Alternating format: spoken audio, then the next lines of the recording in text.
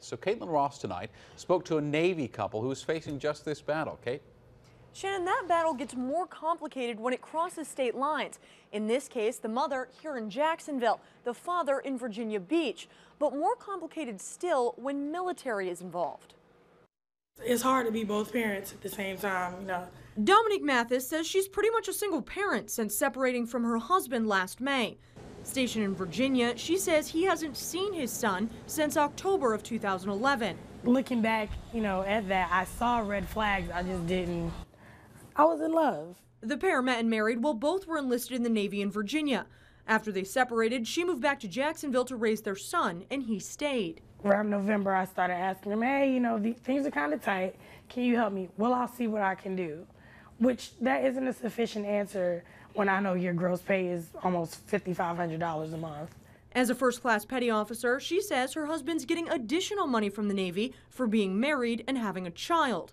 But she is not seeing any of it. She says since their separation, he's only paid $200 a month, a fraction of the $2,471 a month the Navy says she's entitled to.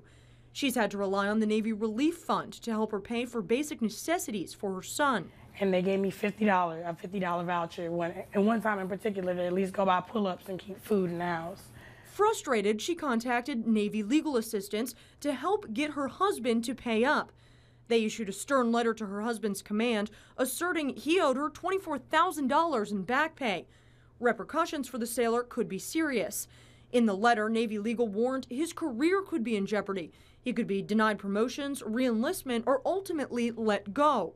You would expect more. You really would.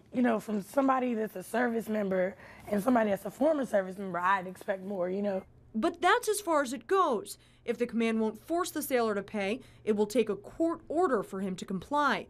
In the meantime, he still gets paid for having a wife and child at home that he's not supporting. What are you going to war for if you're not protecting the people that you're fighting for?